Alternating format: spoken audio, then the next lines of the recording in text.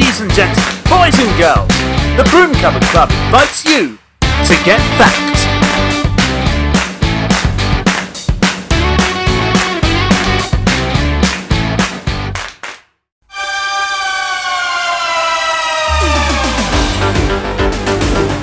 Knightmare was the creation of British television producer Tim Child. An avid gamer at the time, Child was pretty fond of the ZX Spectrum, in particular the games Dragon Talk and Attic Attack. Looking at these two games, it's pretty clear to see how they influenced the Knightmare format. Child theorised that if the humble Specky could produce adventure games of this quality, then there was huge potential for the genre to utilise the magic of television. In 1986, Child put his theory into practice, and produced a 15-minute pilot for a series called Dungeon Doom, later renamed to the much cooler sounding Knightmare. Even at this early stage, Hugo Myatt was featured as Treguard, the Dungeon Master. As the host, Myatt is the only actor to appear in every episode of the show. Knightmare pioneered the use of chroma key to create fantasy worlds. At the time, the technique was mainly used in weather forecasts to display maps. Child had a large entirely blue room created in Studio A of Anglia Studios and commissioned the travelling map company owned by Robert Harris, no, not the Hannibal Lecter bloke, to utilise their advanced computer trickery to help fully realise what would become known simply as the Dungeon. This technique was combined with artwork commissioned from video game cover artist David Rowe to create a vibrant, beautiful and deadly environment. According to Tim Child in an interview with The Guardian, "We wanted to build an actual castle with scary dungeons, but we didn't have the budget, so we constructed one using computer imagery and painted backdrops to create a world of dragons, jesters and warlocks." Teams were made up of 4 contestants, 3 advisors and a dungeoneer who traversed the perils of the dungeon. Early in the development of the series, it became clear that the dungeoneer would need to be blinded in some way, else all they'd see would be the blue studio and the illusion would be destroyed. Because of this, the Helmet of Justice was introduced. This is probably the most iconic imagery related to Knightmare. As the child contestants could be unpredictable in the way they reacted to certain events, much of Myatt's dialogue was improvised. This includes the line that quickly became a catchphrase for Treguard.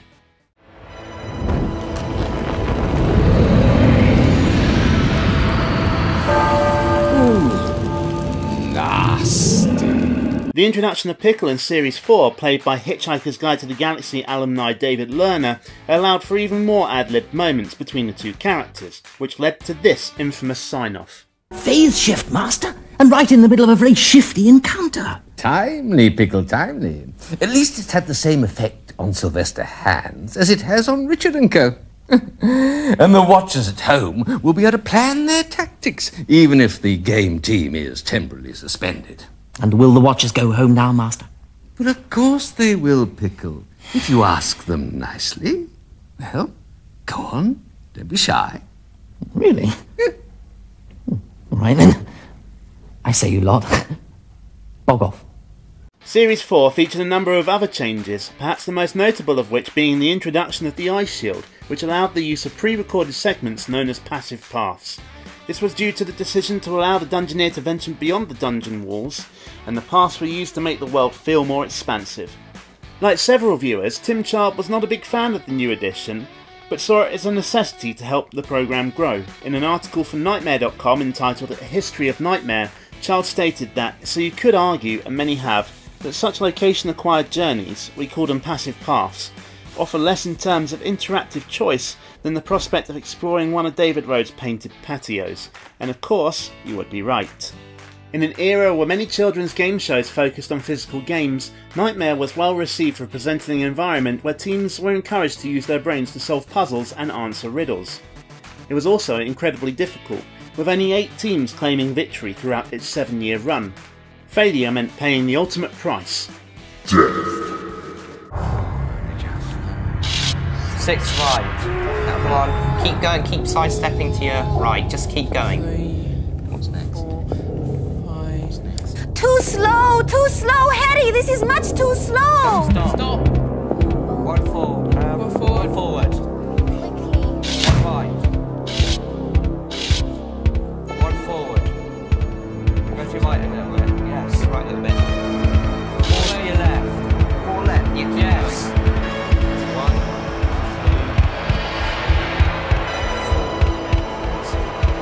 Right, 4 forwards. Fast. Ooh Naaastyyy. At least in the dungeon dimension. Losing teens were always shown alive and well in the real world after being defeated by whatever trap or evil being they had fallen foul to.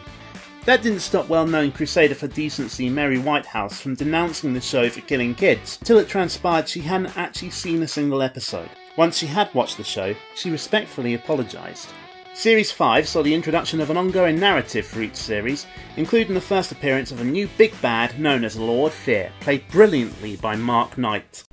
Mother was master. What can you see? Shh. Well, it's man. Quiet, the rest of you just in case he can hear us. Those are Fright Nights, but this, unless I'm much mistaken, is the opposition. Away, you mindless bits of metal! What companions for an intellect that can freeze rivers and move mountains? Away, I'm trying to concentrate! Now, where is that pesky goblin master? And even more important, where is the dungeoneer he hunts for? Damnation! But although I see nothing, I feel something. Dragon's breath, but the impertinence of it! Something is spying on me! Very well, little spy. Take a good look. Because, you know, looks really can kill. Quick, get her to throw it down! Put it down, Catherine! Throw it down, Catherine! Fear replaced the previous villain Mogdred, played by the late great John Woodnutt. Tim Child stated that he felt he'd gone about as far as he could go with the character, and that a change was required in order to keep the show fresh. At turns comical and genuinely frightening, Lord Fear became an incredibly popular addition to the series. That's all the facts we have time for in this episode, but there are many more Knightmare facts we were unable to include. For instance, did you know that the show's revived for a one-off YouTube special in 2013? Or that there have been many international versions of the show?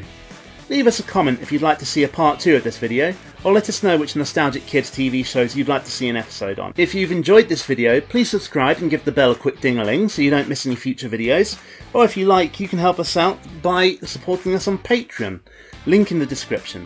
Or if you don't want to, that's fine too. We're just glad that someone's watching. Thanks for coming, now fact off.